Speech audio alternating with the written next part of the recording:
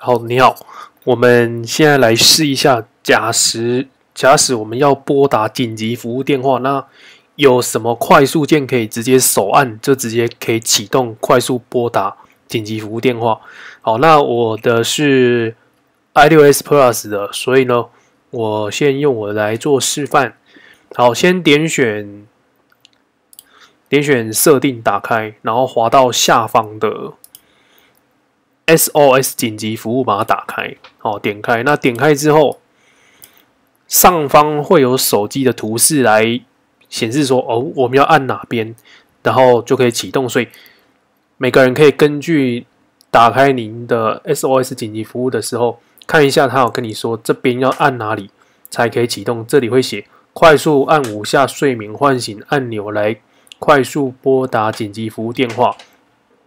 好，那我的机型是按5下这一颗右边按钮。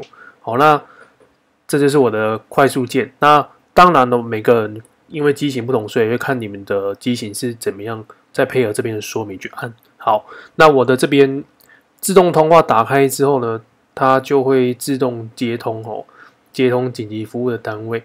那这边的在健康中设定紧急联络人，这边的话就是说，启动的时候会通知紧急联络人。好，那这些讯息也会传输你目前的位置。好，那这个要去健康中设定。好，那这下面有一个叫做倒数计时警告音，这就是说，当你按下启动紧急服务的时候，它会有一个倒数计时的一个警示声音。那其实还蛮吵的哦，那就看你要不要开了哦。好，那我们先点进来健康设定紧急联络人，这个点一下之后，它就是会这可以开关哦，然后这也可以开又关。好，那我们就是点一下健康进来。好，那这边就可以进来按下右上角的编辑，按下编辑，好，然后滑下来。好，那这边就可以往下滑。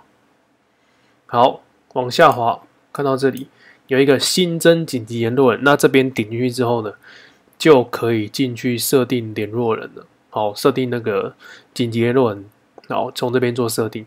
好了之后呢，就可以按上面的完成。好，再把它设完，就可以按上方的完成。好，那接下来确定，然后再出来。好，基本上这样就完成设定了。好，那完成设定之后，其他的部分就是拨打紧急服务电话这一些，就是各位就看看自己的机型是什么，然后按钮的位置就不太一样哦。好，那就是设定一下，如果以后可能发生什么事情，如果是不幸遇到车祸之类，你要拨打，可以用这个直接快速启动拨打到那个警察局通知警察一下。那这个都是可以从这边去拨打。好，来试试看吧。